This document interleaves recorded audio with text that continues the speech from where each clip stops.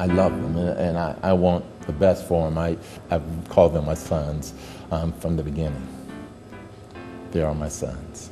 They need a strong male role model in their life, and they do need a father.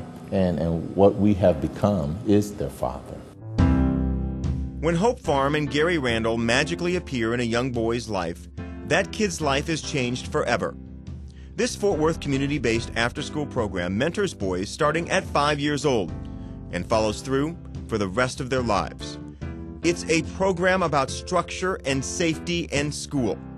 But most importantly, and maybe for the first time ever, at Hope Farm, these kids find a father figure.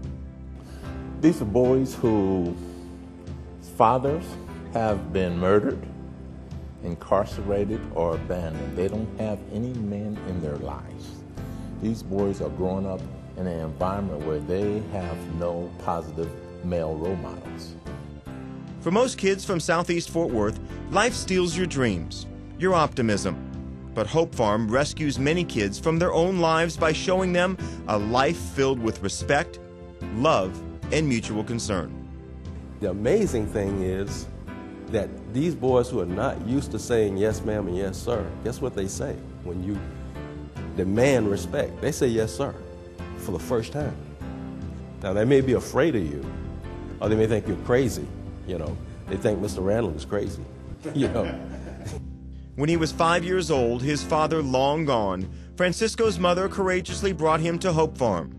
Here, it's only a mother who can initiate enrollment, a mother without another man living in her home.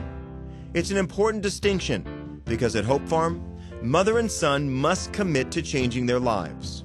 If I didn't come in this program, knowing that, I could probably been in the street, been in gangs, I could probably wouldn't be here right now.